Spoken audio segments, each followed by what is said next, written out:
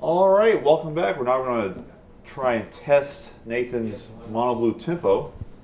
We really hope you guys enjoyed the deck tech, and yeah, I think let's see if we can get this rolling, and we're going to show you guys kind of the best plays with this deck, and it's going to be fun.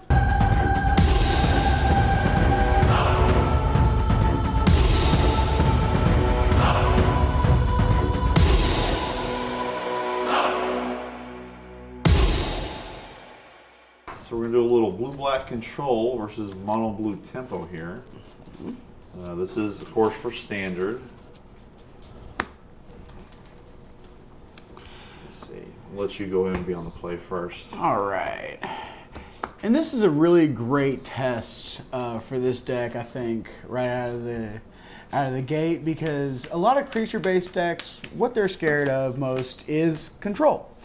And I feel like we've got some pretty good defenses, some pretty good answers. So here's hoping we draw them. I do have one question for you. Are you glad that I'm not playing white for Terminus? I'm extremely happy that I won't be seeing a Terminus this game. All right.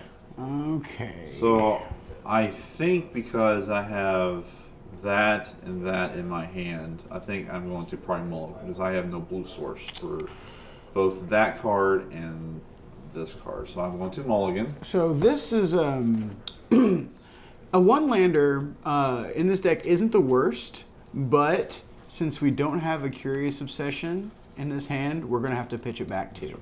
And I think because we're doing a test here, we're going to do free mulligans. Hey, that sounds good. That does sound good. A gentleman's mulligan, if you will. That's right. That's an automatic standard cube rule too. So. That's good. Yeah, actually, interestingly enough, in the tempo deck, if your opening hand is one island and you have a 1-mana creature and a Curious Obsession, you might want to keep that. Depending on if it's game 1, game 2, if you know what you're playing against, 1 mana plus Curious Obsession plus 1 mana dude. Lets you draw into your deck and get right, the lands. Draw into your second land, yeah. All right, let's hope for a better 7. All right. All right, so looking at this now that I have 1, 2, 3, 4, 5, 6 of those. All right, 6 lands and 1 creature. I'm probably going to ship this back too. We, if we're in a competitive setting, we're doing backflips with this opening hand. The only thing we're missing is we would love to have a dive down or a spell pierce. We don't have that, but we have 2 little guys. We can get in there immediately. We've got our Curious Obsession. We're definitely going to keep this. Okay, so I will not be taking any more gentleman's mulligans. I'm going to go to 6.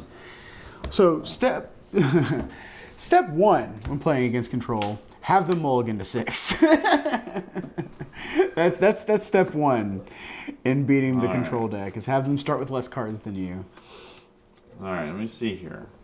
All right, so this hand's a lot better. I have access to 2 spells of mine. I have the ability to maybe stall to maybe get my 3rd land drop, so I want to keep this. Okay.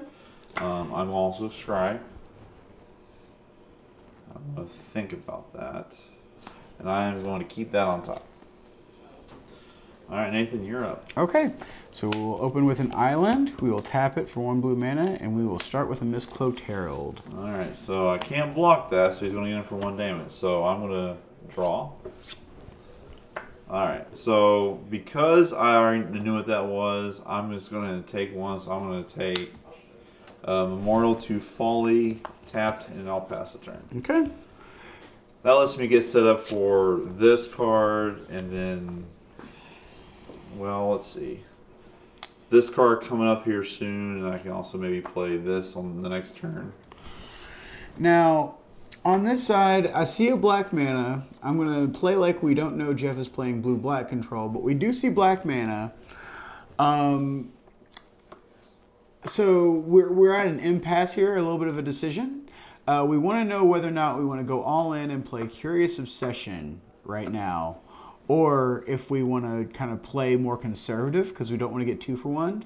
But since we're on the play and Curious Obsession will trade for itself here. We're going to go ahead and play it. So we're going to bring in our blue mana. We're going to tap it. And we're going to Curious Obsession on our Mistcloaked Herald. That's going to making happen. 2/2. Moving to combat. Move to combat. Jeff doesn't have a whole lot to do, so he's swinging for 2. We're gonna take 2, go to 18. So. Trigger, and he's we gonna will draw a card. All right. And then we will pass turn. All right. So, one tap my land, draw a card. Now that was good to draw for source, but since I don't have an island or a swamp, we're gonna have to play that tapped, and I'm going to pass the turn. Now that's going to give my opponent the option to say that I am playing a version of blue-black something. So. Yep. So now the jig is up as far as knowing we're playing against blue-black. Since we know the meta pretty well, we can pretty much assume we're playing blue at control. Our 2 cards that we drew a Blink of an Eye off of our Curious Obsession, and we drew this Wizard's Retort off of our... for the draw for the turn. So then we will put in our 3rd mana, and we will go ahead and move to combat and swing in for 2. Normally I would ask, if I was playing competitive, I would ask how many cards he has in his hand. And since he has 3 blue mana, if he has a counter spell, he would need to burn it. So what I'm going to do is I'm going to attempt to tap a black, I'm going to cast Fungal Infection. Targeting their guy. So this is a 2/2 currently. It is a 2/2. So you're obviously he's going to make a 1/1. He can't block with the 1/1. Interesting.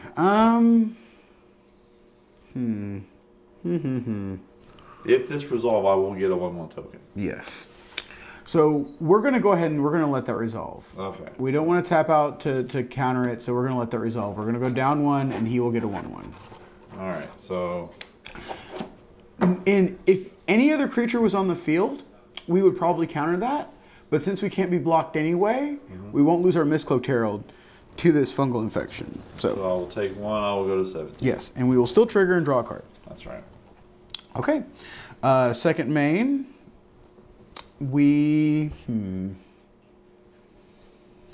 Second main, we're going to tap. We're going to do nothing. We're going to say go. All right. So I'm going to untap. Draw my card for the turn.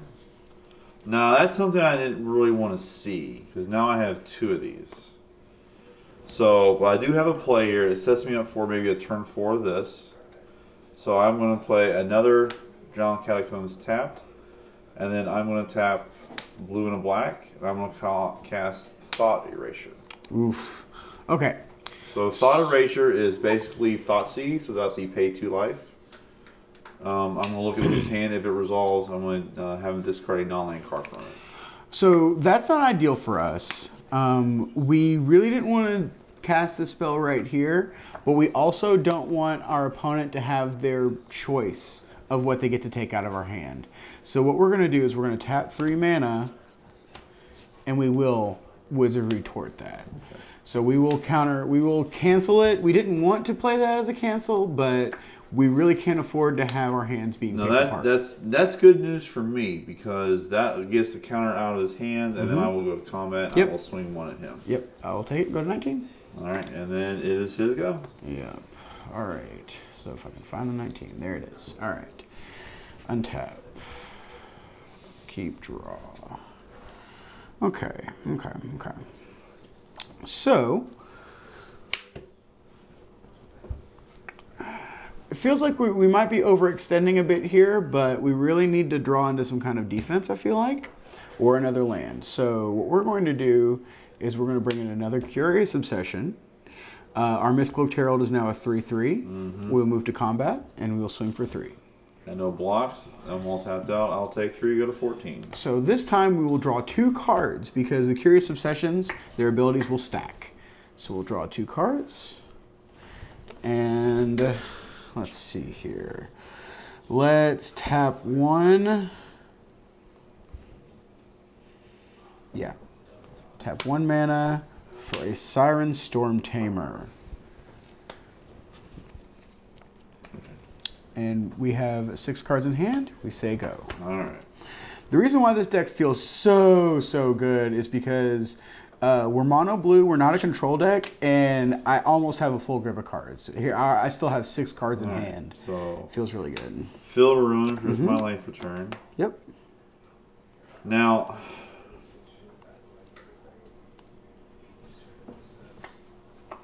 seeing that I'm at 14 and he's got 1 island open, if he has Spell Pierce, he's gonna play it. But I cannot play it. I'm gonna cast Ritual of Suit. And we just said that overextending was probably a bad idea. This is where we get punished a little bit for overextending. So when we play multiple Curious Obsessions, we run the risk of getting blown out with a Ritual of Soot. I obviously can't do anything about that. My Ritual of Soot's going to go away. I don't have the Spell Pierce, but as you can see, we have drawn a bunch of cards off of our Curious Obsessions, so we can rebuild. That's not the end of the world for us. So yes, we will lose our creatures, and they lose their fungus too, but yep. And I'm all good. So. Okay, cool. So Ritual of Soot has taken us down, slowed us down quite a bit, but we will see if we can't rebuild here. So we will tap 1 mana for Benthic Biomancer. All right. And say go. Now I need to draw a land that does not come in tapped. That counts. That's another Field of Ruin. All right. Doom Whisperer. Yep. This is my workhorse. Does Doom Whisperer resolve? It absolutely does. I'm all tapped out. It'll be your go. Okay. We'll draw for turn. Okay. So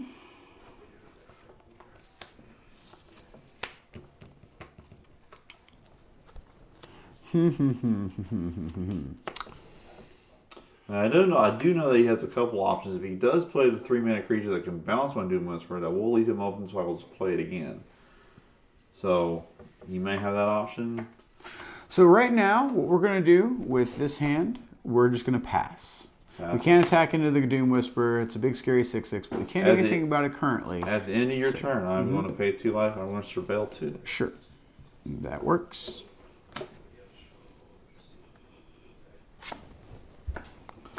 I like those.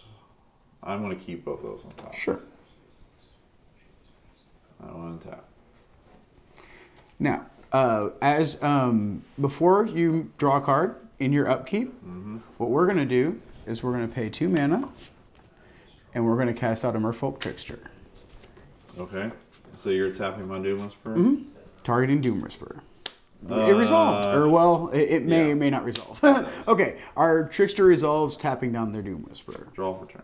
It's really important to do that on their upkeep before they can draw another card to counter your Trickster or answer it in some way. So I drew that. So I'm going 3 mana, play Disinformation Campaign. Okay. So that means that we have to draw a card now, or discard a card now. Let's see. If this resolves, we've got some redundancy here. You can play Spell Pierce, but I'll pay 2 for it. So I think here we drop a dive down. all right, so that resolves. I will then draw a card from the campaign. All right, so that's the other card I was going to draw. Can't play that yet, so I'm going to play Memorial to Genius, and then I will pass the turn. Okay. All right. So the Trickster stopped 6 damage coming at our face, which is actually super relevant. We're still ahead on our race, and we can attack through right now. All right. So, okay, so the very first thing we're going to do on this turn is we're going to choose to adapt our Benthic Biomancer. Okay. We're going to pay 2 mana. We're going to put a 1/1 counter on it. That will trigger. We will draw a card and discard a card. So we'll draw. Okay. All right. And as you can see, we were lucky enough to draw another island, so we will discard that. We will play an island for turn. And, Okay. So now we're going to swing in for 4. put you down to 8. Go to 8. We will say pass, but then we will tell Jeff that we have action on his upkeep again. At your end step, I'm going to pay 2. Surveil. Sure.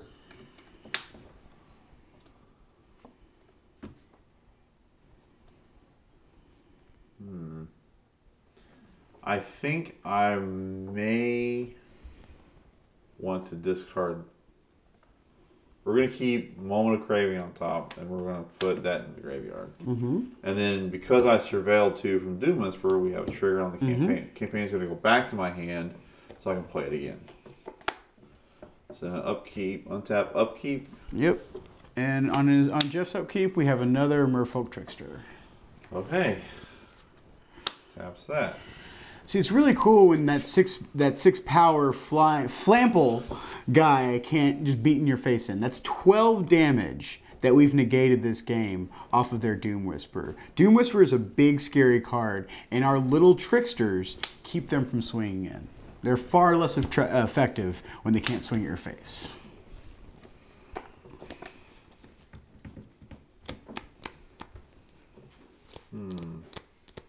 Unfortunately, now we're tapped out.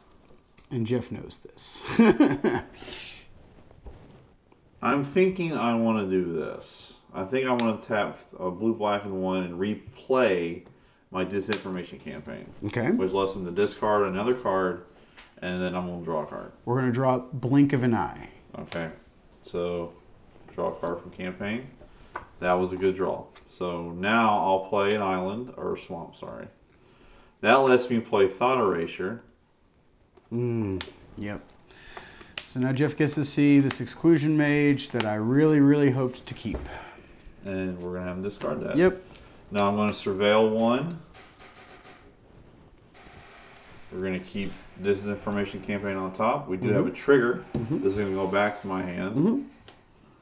So the whole point of my deck is to get out Disinformation Campaign, Surveil with either Doom Whisperer, Thought Erasure, or the blue-black split card, and able to bounce this to my hand and discard their entire hand. If I have enough mana, I can do it 2 or 3 times a turn.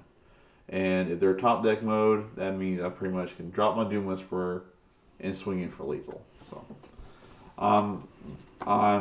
let's see. So I know he's got no counter spells, so I'm going to pass the turn. Okay. Untap. Now, normally he would not know I have a Moment of Craving in my hand. So we'll drop Island for turn. I know he does not have counter spells. Move into combat. You got it. Swing 6. So I'm going to tap 1, play Moment of Craving on one of the triggers. In response, we're going to dive down. Okay. GG. It's kind of exactly how we wanted that game to go. That Ritual of Soot is the most scary card that we see in control decks. It's 4 mana. It 3 for 1 does, right? That's game ending in most games. But the power of Curious Obsession had us draw 3 extra cards that game, and that kept us in the game. It also gave us extra fuel to discard to those multiple castings of Disinformation Campaign. We survived through those discards because we had extra fodder to get rid of. We survived 2 disinformation campaigns and a Thought Erasure, and we still got in 4 Xaxes. That's what Tempo wants to do. It taps their big threats, it bounces their big threats, you get in for lethal damage.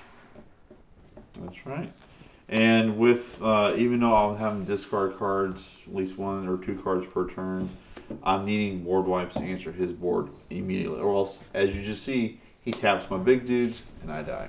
So you can play $30 creature cards, but you know, if they get tapped down two turns in a row, exactly, they're not doing a whole lot. They're not doing anything.